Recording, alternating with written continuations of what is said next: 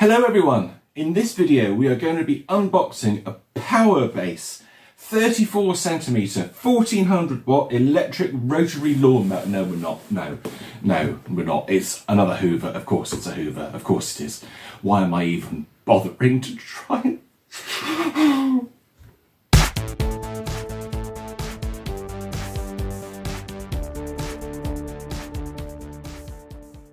Of course it's a vacuum cleaner. What else could it be on this channel? We don't do lawnmowers here, that would be silly. Now this one I found on eBay and it was £12. £12! Plus the postage, of course. I think it was £25 including postage. So not too bad. And I saw it there and I thought, oh, I haven't had one of those for a long time. And actually, do you know what? The more I think about it, I don't think I've ever had one.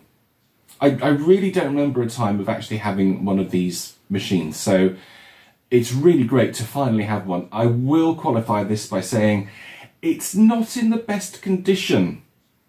But then, none of us are anymore. On the advert for, not the advert, the eBay listing, it said that it was just the machine, there's no hose or pipes or floor heads or anything. And it said that it's covered in paint splatter.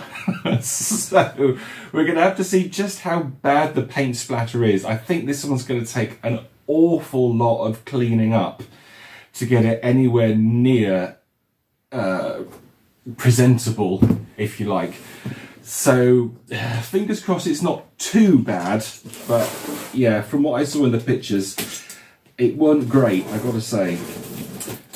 Now, I was quite excited when I saw this because, as I say, I don't think I've ever had one.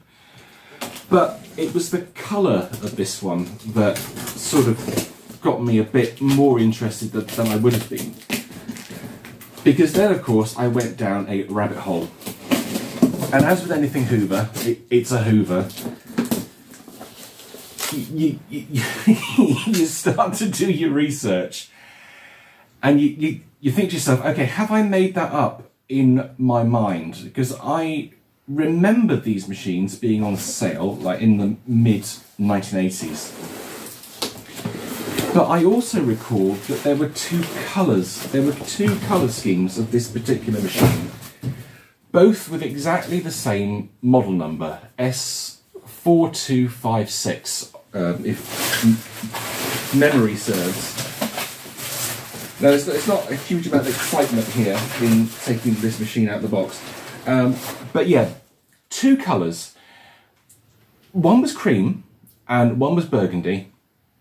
And I actually remember my Uncle Ken and Auntie Carolyn having the burgundy version in the mid to late 1980s.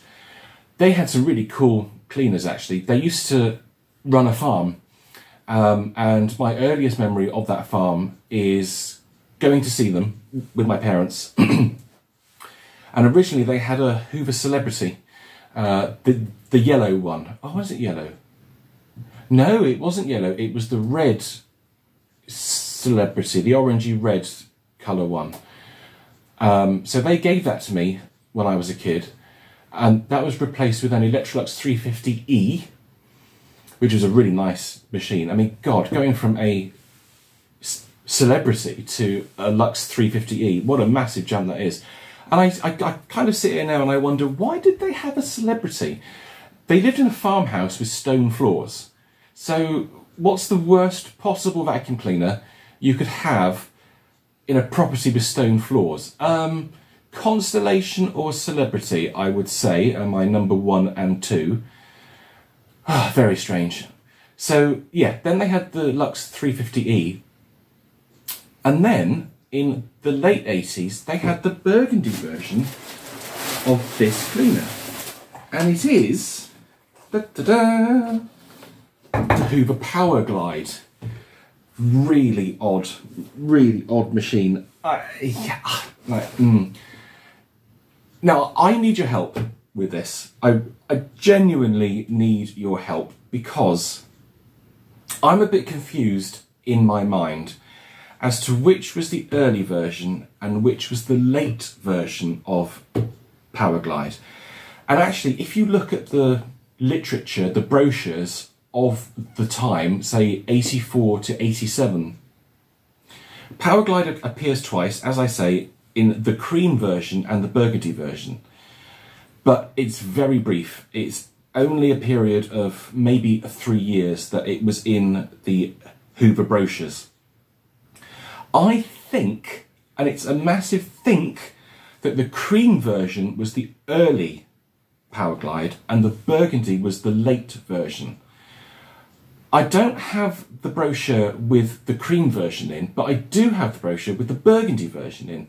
And I'm pretty sure that the burgundy machine is in the brochure from 1986. And the cream one, from what I found online, is in the brochure from 1985. So I think cream is early and burgundy is late, but they were so short-lived that it's actually really hard to tell. So over to you guys. Am I correct? Am I correct in thinking that this is early, burgundy was late? So please let me know. I would appreciate it massively. But on to the star of the show. Here it is, my £12 Hoover Powerglide. This is it. This is what we get in the box. We get nothing else with it. How bad is it? Well, yeah, quite bad. I don't know if you can see that, but that is like, it's utterly spotted with black paint. And on the underside, there is like massive great splodges of it. I think some bastard has used this as a garage vacuum cleaner, and this has been treated really badly. Having said that, honestly, it's in quite good physical condition because it's not cracked, it's not split, it's not dented. Oh God, look at the face of the great big splodge of black paint there. Yeah, it's all right. I think we can save this. And it's really nice to have. It is lovely to have this, and it's such a good price as well. I am really pleased. Whatever happens with this, I am pleased with it. I've got something else to bring up onto the table. I have never in my life had the opportunity to compare these two cleaners, but I know they are very closely related brothers. So let's bring up, we have seen this before, the Hoover Spirit from, now what was this one? This was 1987. So here's the Spirit from 87. Here's the Powerglide from 84. Just to say, this machine was manufactured November 1984, which kind of fits in with my theory. But just compare and contrast these machines. How similar are they? Okay, the Powerglide's bigger, and I think I know why that is, but they are unbelievably similar. It is almost exactly the same vacuum cleaner. If you sort of jack the Spirit up like that, they are the same machine. Everything lines up. Look, the panels line up like so, the handle lines up, the top lines up, the bag door. So what I think Hoover did was they kind of realised that they didn't need a luxury budget machine, because this was the budget cleaner. They kind of went, why are we making this when we've also got the Freedom and we've got the Compacts? Typical Hoover, let's just create everything. Let's cover every single market sector. So they must have gone, right, let's make a proper budget cleaner, but let's use the tooling and the moulding of something we've already got. So what they've done is, as you can see, Powerglide has got wheels. It's got two back wheels and a spinny wheel. Spirit just has runners, plastic runners. Powerglide has a bag release mechanism. Spirit does not. Now, what was the wattage of these? This was 650, and I think this was 800. Was it 800 watts? Yes, 800. And the reason for that is I think they have different motors in them. Spirit had like a a very cheap single fan motor. So the fan was here, this way, with the motor section like going down. So you've got the fan next to the dust bag. And I have a theory that Powerglide used the backwards style motor that we saw in the Hoover Freedom. That's my theory. We will, I think, be able to find that out without taking the machine apart. So let's do that in a second. Oh, just to say, they take the same bags, and look, even the bag release, sorry, the front paddle release is the same. So this bit is exactly the same as this bit. Good old Hoover. Let's just recycle everything. Let's put the spirit back down there. Now, let's find out if this machine does indeed use the Freedom motor, and I think we would be able to do this if we take the front off, like so. We've got, ooh, good God, that's a really nasty piece of foam there. Oh, you wouldn't believe the muck in here. It's the filter. Yeah, now, the way you can tell with these is if you see that at the bottom, behind the bag, you see that unit there? It's got a raised circle in the middle. That is an indicator that this machine uses the backwards Freedom motor. Now, for our situation, shall we say, that is not a good sign, because those motors, they're very weak, very, very weak. And I think this, yeah, I think that's a pre-motor filter. It is absolutely covered in muck. The donut filter is not much better. And if we tip it up, oh God, yeah, there's a lot of muck coming out there. This is going to make a mess. When I turn it on, this is going to make a mess. Now, unfortunately, these motors were absolutely notorious for killing themselves, basically. There's no other way I can put it. They just killed themselves. The trouble is, with the backwards motor, everything that comes through the bag just goes straight into the armature and the field coil and the bearings. And then it goes through the fans. If you do it the other way around, you might get away with it for a bit longer, because the fans are pushing the dirt out of the motor rather than sucking it into the motor. I need to do a video on Hoover motors and what they went into, because I think that would be, well, to me that would be quite interesting. I'm not sure it would be to anybody else, but to me that would be quite cool, actually, because I just have this theory, right? I have this theory that Hoover made the motors first and then made the vacuum cleaners for the motors to go into.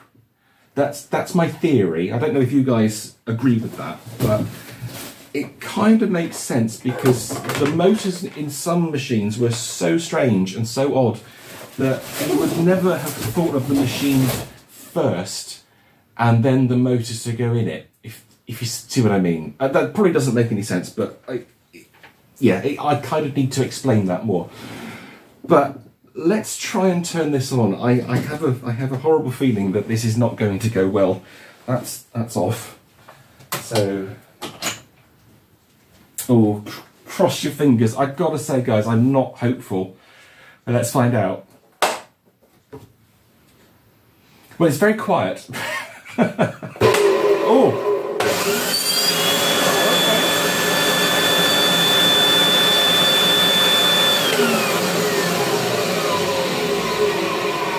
Well,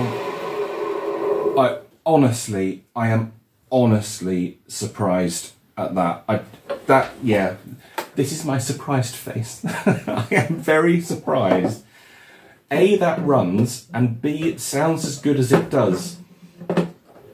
Let's just get that back on. Will you go back on, please? Oh, there we go. Okay. That is a genuine surprise, actually. I didn't think that would actually sound as good as that. Okay, that's a massive win. That is a massive win, because it means we can save the motor in this, and I don't have to bugger about trying to find one of these backward motors, which would not be much fun.